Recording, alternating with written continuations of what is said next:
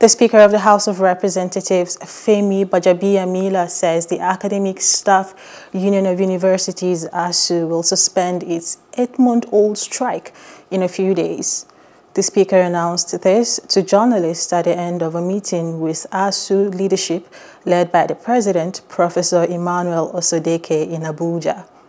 On his part, Osodeke said if the House had intervened in the matter earlier, the strike would have been over in a matter of days.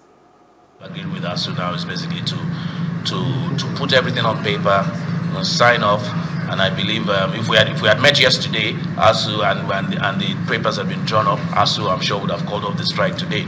But we only just met behind closed doors now, and so we have to draw up the agreements as I have stated to you, and hopefully next couple of days, once of course ASUU has to get back to its base as well. From what we have seen today, I think for the first time since this action started, we are seeing light at the end of the tunnel, because this is the first time we are having a such thing that, and we hope this time around there will not be any attempt by any positive group to create something that will also make us run into anything again. We hope that this will be the final in the interest of our children. Our struggle, and I thank God the National Assembly are joining us, is for the educational system in Nigeria.